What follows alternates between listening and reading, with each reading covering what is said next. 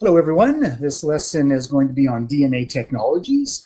This will be the first of two parts that I'll put together on DNA technologies. This one here, I'll talk about restriction enzymes, gel electrophoresis, polymerase chain reaction, and DNA fingerprinting. And in the next one that I'll just call part two, I'll talk about recombinant DNA technologies, genetic engineering, and gene therapy. So I'll start off here by talking about restriction enzymes. We've come across a whole bunch of enzymes already in our conversation with DNA replication, protein synthesis, transcription, and translation. Remember that enzymes, they are biological catalysts that typically are going to increase the rate of a reaction. So these restriction enzymes, what they do, as it shows in this picture, is they serve as molecular scissors, and what they do is they cut DNA. But they do a lot more, as we'll see, than just randomly cutting up the DNA into small pieces. They cut in a very specific way and at a very specific location. So these restriction enzymes, the picture that we're taking a look at here, we can see the fuchsia colored DNA in the background. So these restriction enzymes, just like some of the other ones that we've encountered, like the DNA polymerase or the RNA polymerase, they latch on to the DNA, they run along the length of the DNA, and they do different things. And in the case of these restriction enzymes, what they do is they stop when they recognize a very, very specific sequence of DNA, usually between 4 and 8 bases in length. And once they do that, they make a cut to the DNA. So these restriction enzymes are not from our bodies, they're not from humans, they're not even from plants and animals. Where they're actually from, where they have been found in, and this goes back to the late 1960s, early 1970s, where they first discovered these, as they're found in bacteria. And as I have here, what they do is they restrict the functionality of foreign DNA in bacterial cells by cutting it up. Well, what does that actually mean? Well, bacterial cells, just like our own cells, plant cells, any cells really, they can be infected by viruses. So this green oval-shaped structure that we see at the bottom here, that is a bacteria. So keep in mind the bacteria are really, really small, typically about 1/10 to 1/100th the size of our cells, of animal cells. And just like our cells can be infected by a virus, so can bacterial cells. So in the case of this virus here, kind of a meat-shaped virus, this is called a bacteriophage. So this is a virus that specifically targets and infects bacterial cells. Like any viruses, though, what they then do is they take over that cell and they turn that cell into a virus factory. So, of course, the bacteria doesn't want this to happen, just like our cells don't want to become infected and taken over by viruses either. So the way that this virus is going to work is this one happens to be surrounded by a protein coat, this sort of blue squiggly line. That is the DNA that we do have in this particular virus. It's injected into the bacterial cell, and then it's going to take over that bacterial cell. So you can think of these restriction enzymes as being a bacterial version of a somewhat primitive immune system in order to protect them against being taken over by this virus.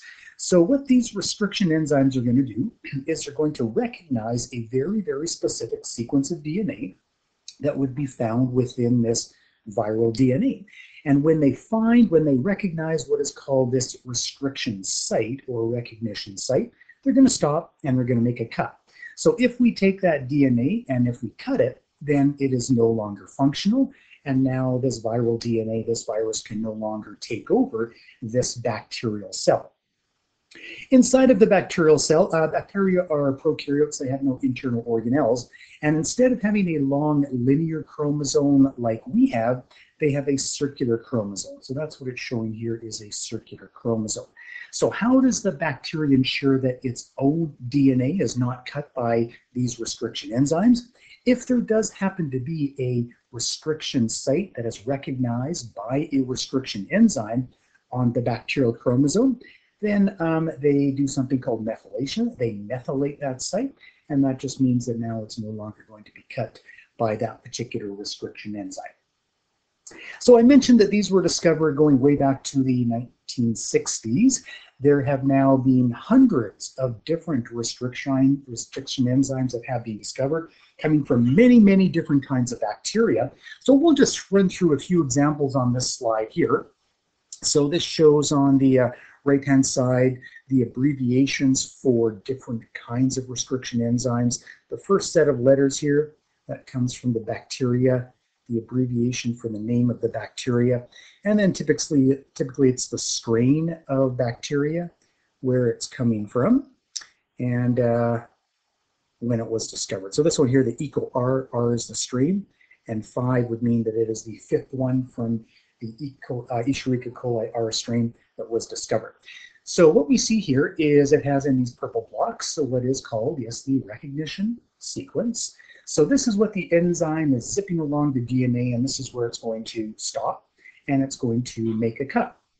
So one thing that I will point out about these different restriction enzymes is that the sequence of bases that they do take a look at, again, it does typically range, well, it does range between 4 and 8 bases in length. So this one here is 4. These two here are 6 bases in length, and this one here is 8 bases in length. There are different kind of cuts that can be made. Again, it's not just randomly cutting the DNA, it's stopping at these particular recognition sequences, and that's where it's going to make the cut. So some of the cuts, like the 2 middle ones here, they are what are referred to as blunt cuts. They just cut straight across the DNA and cut it into smaller pieces. These ones here, not all that terribly useful, as we'll see later, but it can cut up the DNA into smaller pieces. The more useful ones, they make what are called these staggered cuts. So this one at the top here, it's going to cut within the sequence here between the A and the G on both of the strands, and that's going to result in what is referred to as a staggered cut. And we'll see on the next slide, it generates what are referred to as sticky ends. I'll also point out here, if we take a look at this one at the bottom, if we take a look at all these letters in the top strand and read it from left to right, the letters are G, C, G, G, C, C, G, C. If we take a look at the bottom strand and read them in the opposite direction, it's exactly the same. So if you have a word or a phrase that reads the same in both directions, that is what we call a palindrome, and these are all palindromic sequences, which does just mean that the letters read the same in both directions. In this case, they're different strands. So the top strand, G, G, C, C. The bottom strand in the opposite direction, again, GGCC. So again, these are referred to as palindromic sequences that these restriction enzymes, they do recognize. So let's take a look at the most common one here. The most common one that we encounter is this one, the EcoR1. Again, the eco is the bacteria that it comes from, the Escherichia coli. The R is the strain, and the Roman numeral 1 means that this is the first of these restriction enzymes that was recognized from this particular strain of the bacteria. So this one recognizes the sequence GAATTC, and it makes this staggered cut. So the reason why the staggered cut is so useful is because then what you end up with is these overhanging strands, which are single-stranded. So because they are single-stranded, what they actually want to do is they do want to form a bond with the complementary bases. So because they want to form a complementary bond with these ones here, then we refer to these as these sticky ends because they have a tendency to stick together. So we're going to find in the next lesson that I put together with recombinant DNA technologies that this is really important to have these restriction enzymes in order to generate these staggered ends, these sticky ends, in order to join DNA together. But we'll leave that for another lesson. Human DNA, plant DNA, it's made up of these very long chromosomes. So if you were to take a single bacterial restriction enzyme and cut human DNA, if this is just one of the chromosomes, the human chromosomes, there would be many different restriction sites or recognition sites. So one human chromosome would be cut into many smaller restriction fragments using one single restriction enzyme. What happens if we throw in 2 restriction enzymes at the same time? Well, if we use a different restriction enzyme, it would be cut into a different number of pieces. If we use both at the same time, then we get a whole bunch of different restriction fragments. So some of these fragments will be really, really small, like this one here. Other ones will be considerably longer, and of course a whole bunch of other ones that are somewhere in between. So after we've taken the DNA and cut the DNA with restriction enzyme, we want to have some way to kind of organize it and separate out the DNA. And what we want to do is be able to separate the DNA based upon the size. So how do we separate the DNA that's been cut with a restriction enzyme? How do we separate the smaller pieces from the medium-sized pieces and the longer pieces? So it's kind of like using a sieve. So this picture that I have here, sieves with different size holes, would allow us to separate these particles of different size. And that's essentially what we want to do with the DNA. Only we can't use something like these sieves, at least not these ones here, because DNA is much, much smaller. But there is another kind of sieve that we can use, and a process that is the second technology that you need to know about, that is called gel electrophoresis. So for gel electrophoresis, what do we need for equipment? The electro is referring to an electrical supply. So this here is a power pack. It plugs into an AC receptacle, and what it does though is it converts it into direct current. So gel electrophoresis only works with direct current, so it's moving only in one single direction is what that is referring to. What we have at the bottom here, this is called an electrophoresis chamber. It's a plastic box which is filled with a conducting fluid, and in the middle here what we have, this sort of square plate, it is called a stage, and it's on this stage where we're going to have a jello-like substance, which is the gel, and it's this gel that's serving the same role as these sieves. It is the gel that's going to serve as a molecular sieve. So the idea is you're going to create these tiny little depressions that are called wells at one end, and it's in these tiny, tiny little depressions that you're going to add your sample of DNA that you cut with a restriction enzyme. So again, in your sample, you have DNA that's been cut into all these smaller pieces, and the idea is we want to separate out these portions of DNA based upon their size, and this is what is going to allow us to do that. So now when we turn the current on, not only is the fluid conductive, but the gel is conductive, and the DNA that we placed inside of here has a negative charge. So what that means is because it has a negative charge, it's going to migrate in the direction of anything that has a positive charge. So when we get the current going through here, this is going to be the negative end of the electrophoresis chamber.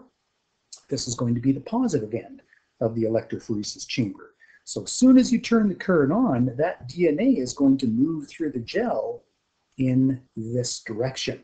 But this gel is a molecular sieve, which means smaller pieces of DNA, they can travel fairly easily through the gel. Pieces of DNA of medium length, they won't travel quite as quickly. And ones that are much, much bigger, they'll take even longer to travel through the gel. So we can separate out the DNA based upon its size using this gel electrophoresis. So this is looking down on that stage. So this would be our gel-like material that's sitting in the electrophoresis chamber. So again, it's in these little depressions here. Those are referred to as the wells. And it's in there where we're going to use this, which is a micropipette. And inside of the micropipette, we have our restriction enzyme digested DNA. So we apply it into the different depressions, and the idea behind having different depressions is that maybe it's coming from different samples of DNA, or maybe you cut them with different restriction enzymes. And again, it does show here that this is the negative end at the top, this is the positive end at the bottom, and because DNA does have a negative charge due to the phosphates, it will move in this direction. This process also works with other molecules besides DNA, so proteins could be separated in this fashion as well. If there is something, a protein that did happen to have a positive charge, it would actually move in the opposite direction. But DNA, negative charge, so again, it will all move toward the positive end of the electrophoresis chamber. Again, the whole point is to separate out the DNA. So this one here is showing a vertical rather than a horizontal electrophoresis chamber, but same sort of idea. You put your sample at the top, and here it just migrates down toward the positive end. So this is kind of nice because it's showing this porous gel, which is the molecular sieve. And it's really just made up of protein, which is these long strands of protein, and that's what's going to slow down or retard the movement of the molecule. So here it says the protein mixture, but for us it's not going to be protein. It is going to be a DNA section, a portion of DNA which has been digested with the restriction enzymes. But same sort of principle here. They're just using these circles to represent different sizes. So these ones here would be very small. They travel the furthest. These ones here, they will be of medium size. They end up somewhere in the middle. And these ones here don't travel very far because they're much larger than the other ones. So just a couple of more pictures, really just emphasizing the same thing. So again, the direction of the movement toward the negative end. The whole point is to separate the DNA based on size. That is the point of the gel electrophoresis. And we end up with the larger ones at the top. We end up with the smaller ones at the bottom. It's really as simple as that. So if we take a look at this one right here, what that means is we get a whole bunch of different sections of DNA. And this one here would be the smallest one, a whole bunch sort of in the middle. This one would be the largest one. Everything else is somewhere in between. So in reality, this is what a true electrophoresis gel does look like after you take it out and visualize it. Quite often, when we want to do that sort of thing or any other analysis of DNA, we don't have enough DNA, so we need to make more of it. And that's what the point of this polymerase chain reaction, or PCR, is going to accomplish. Overall, it's going to allow us to take a small amount of DNA and make a whole bunch of DNA. So the way that this procedure works, and this was discovered in the 1980s by someone by the name of Carey Mullis, who did later receive the Nobel Prize in Chemistry for the polymerase chain reaction. This is the way that it works. Unlike DNA replication, which this is really doing the same as, so the polymerase is referring to the DNA polymerase enzyme, which is for the replication of the DNA. So that's really what we're doing, is DNA replication, only it's taking place in the test tube. And it's not the entire chromosome or all of the chromosomes that are being replicated, it's only a portion of it. So it's showing in this picture here that this is the sequence that is to be amplified. And what that means by the amplification is you're making a whole bunch of copies. What do I mean by a whole bunch of copies? Billions of copies, and in the matter of a few hours or a couple of days. So how does it work? Well, we take the chromosome. This is the section of DNA again between these lines that we want to amplify. And to separate the DNA double helix, to break those hydrogen bonds that are holding the complementary strands together, all we need to do is heat it up. So I have the steps at the side here as well. Heat the sample up to 95 degrees Celsius. And that simply causes the two complementary strands to separate. Now, we don't want to replicate the entire DNA, so what you do is you throw in some primers. Remember that for DNA polymerase to work, you do need to have a short section of double-stranded DNA. So we throw in the primers that are called flanking primers. So these flanking primers, they flank, or they're at either end of that section of DNA that we want to replicate. We're not interested in everything else on the outside of it. We only want to replicate this section here, and that's the idea behind having these flanking primers. Temperature is dropped down to 55, so they're able to stick to the complementary bases on these template strands. Now we're going to throw in the enzyme, the DNA polymerase, but our DNA polymerase works at human body temperature, mammalian body temperature, which is 37 to about 37 degrees Celsius. But what we want is an enzyme that can work at a hotter temperature. So what in fact they found is this enzyme here, which doesn't come from humans. In fact, it doesn't come from animals or plants. It comes from bacteria that you find in hot springs. This is their natural environment. TAQ stands for Thermus aquaticus. That is the name of the bacteria from hot springs. They do the same thing as our cells do. They replicate the DNA, their own DNA, only they do it at a much hotter temperature. So Kary Mullis, when he came up with this procedure, he didn't discover the Taq polymerase, but he just kind of thought, hey, that would be kind of useful for amplifying the DNA. So if we go back to the pictures, this is what the Taq polymerase is doing. It's bringing in all the complementary bases. So now we filled in that space. We started with 1, now we have 2. What are we going to do? Well, we're going to repeat over and over again. So after we do the same thing again, then we have 4. Then you repeat it again and you have 8. In other words, what we have is an exponential increase in the number of the DNA molecules that we have for this particular section of DNA that we're interested in amplifying. That is what the polymerase chain reaction accomplishes. So this shows us here, this is our original DNA template strand, and after 35 cycles, this is about a day, takes place in what is called a thermal cycler. In fact, this is probably kind of an old picture of a thermal cycler. Automatically takes the DNA through all of these steps here and just repeats it over and over and over again. And take a look at the number that we have here. A huge, huge number, 68 billion, is what you have after 35 cycles. 68 billion copies of that section of DNA that we were interested in amplifying. So now let's tie together some of these different technologies. So DNA fingerprinting is another technology that goes back to the 1980s. So initially it did use those restriction enzymes, and it used gel electrophoresis, and it would also have used polymerase chain reaction. So DNA fingerprinting, for example, can be used for a crime scene investigation, and it can be from a hair sample, it can be from a tissue sample, any cells containing the DNA, it can be used using those cells.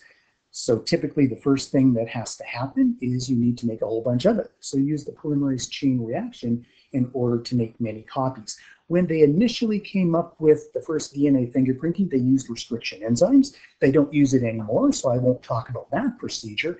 And then what they do is they use that gel electrophoresis. So all 3 of those different technologies that I just talked about is what they did initially use for the early DNA fingerprinting technology. So how does it work? Well, DNA fingerprinting, as I have here, is based on the fact that unless you have an identical twin, every single person in the world, they have their own unique genetic makeup. No other person in the world has the same order of the A's, the T's, the G's, and the C's as you have. If we were to take a look at, for example, though, a specific protein.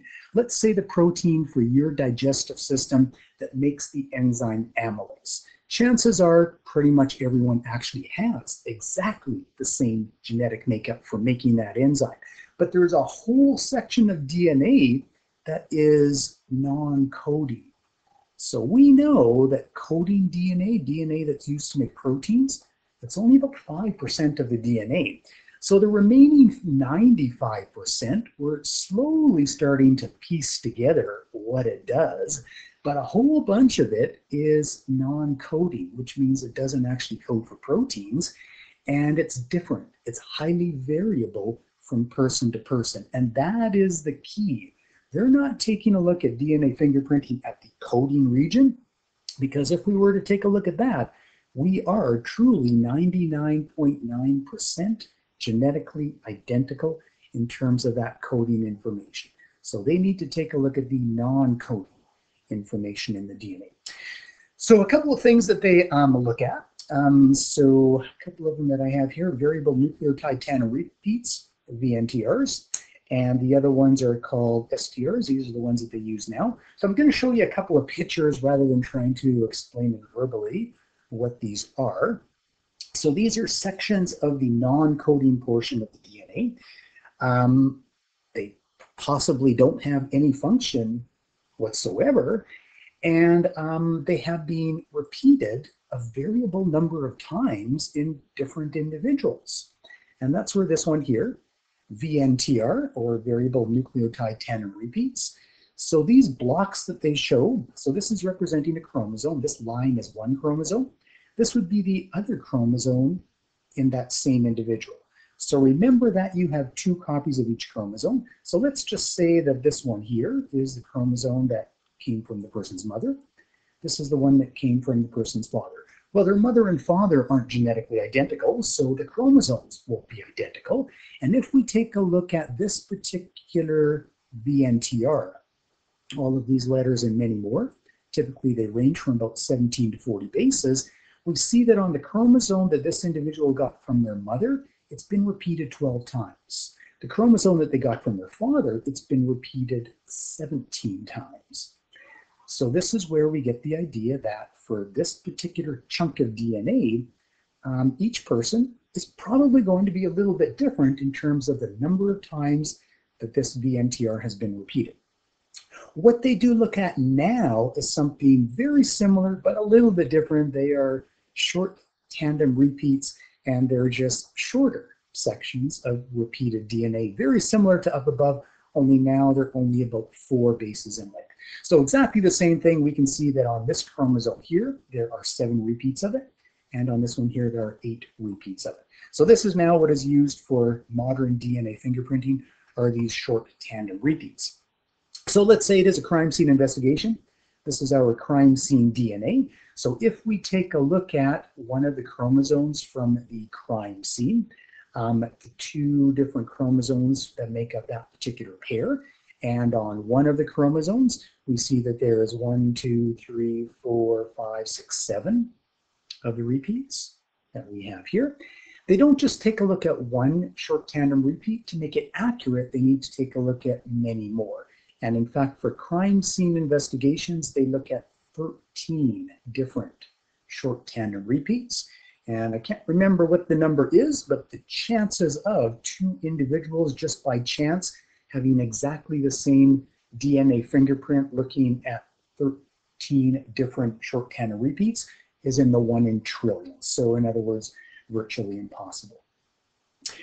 So yeah, from the crime scene DNA, for this short tandem repeat, there are 7 repeats. For this one, we have 1, 2, 3, 4, 5, 6, 7, 8 of the repeats. If we take a look at the suspect, then here we have 7. So you might say, yeah, that person's guilty, but remember, they don't just take a look at 1, they take a look at 13. So if we take a look at this one here, we can see that, well, now this is not 8 repeats. So that would mean that even taking a look at these 2 different short tandem repeats, that means that this suspect is then not going to be the guilty party. At least their DNA doesn't match the crime scene DNA. So I just have here more or less the procedure that I did tell you about, is they first need to have a sample of the DNA, whatever that sample is coming from. They need to make a whole bunch of it using polymerase chain reaction. They need to use gel electrophoresis, and then take a look at the pattern that they see, which is a barcode-like pattern that they see in the gel, which is for the short tandem repeats, and that is the DNA fingerprint.